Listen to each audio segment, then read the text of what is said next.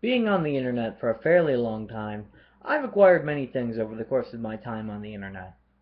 I've acquired many various gaming sites. RuneScape, World of Warcraft.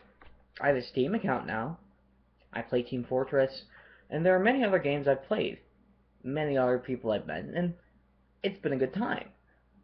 Social media has evolved, and many other sites as well. Tumblr, DeviantArt, so many.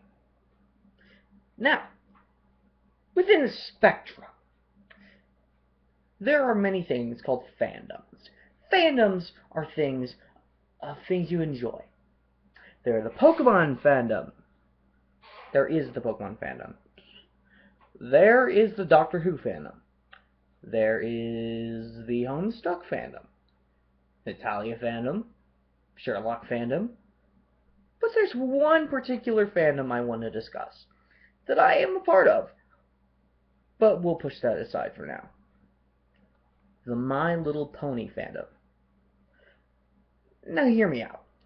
I'm sure you've seen plenty of videos saying, oh, ponies, oh, bronies, oh, cloppers.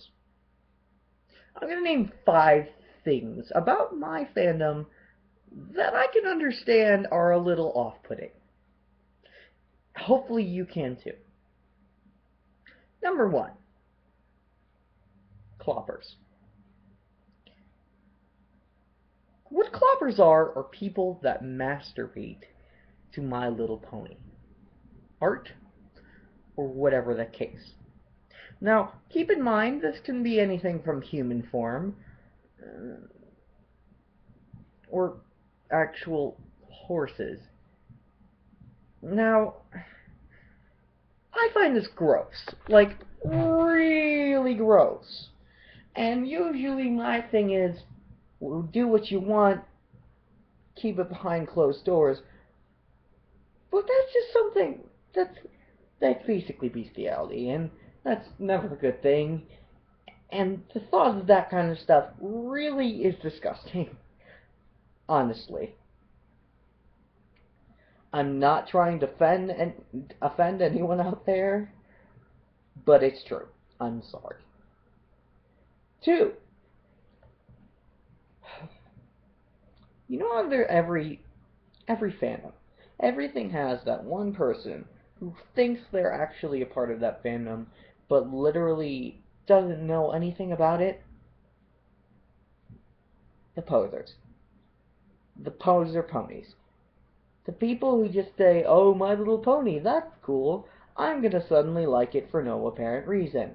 I'm gonna not watch the show, but I'm going to go to meetups. I'm going to talk to people about this. And I'm going to try to fare as best as I can with knowledge I can pull up from a wiki. Now, trust me, this exists. This exists in many fandoms. Many. And if you keep a conversation long enough with this person, this type of person, you will be able to see that they are nothing but a poser within that fandom.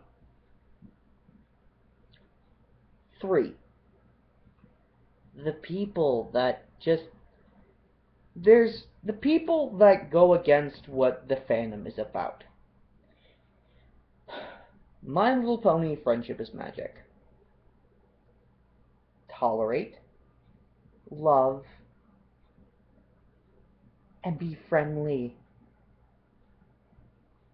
There are people that pronounce themselves as bronies that are total assholes, that really don't share that spirit.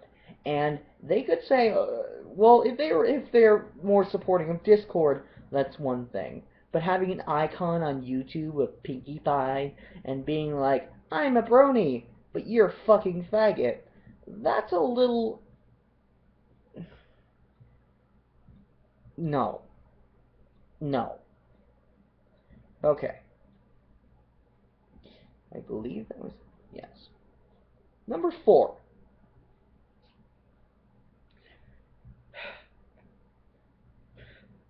You know when you have pride for something? Something you're proud of and enjoy. You know. Cosplaying is fine. Telling people you're a brony is fine. But too much of a thing isn't a good thing. I'm just saying, because if you're like a 40-year-old man, and again, not trying to offend anyone out there, and have walls upon walls of My Little Pony, yeah, don't take offense. I'm not trying to offend anybody, I promise. I'm just stating facts. And, well, not even facts. More so, well, some facts, but more so my opinion. Number 5.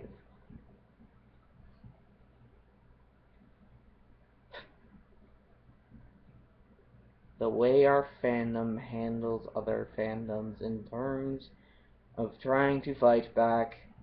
I'm not saying loving and tolerating. I'm saying the factor that we tend to go a little overboard and a little too protective over animated ponies. Don't get me wrong. I love me some Rainbow Dash. But if someone says something you're supposed to tolerate, you're not supposed to lash out and act like you're 5. Okay? Good. Now this is just one of many videos I'm going to make on the fandom subject. My name is Korean. I do video game playthroughs and I will be uploading many of those here. My partner is Ace, and I also, truthfully and unrenounceably, am a brony. You have a good one.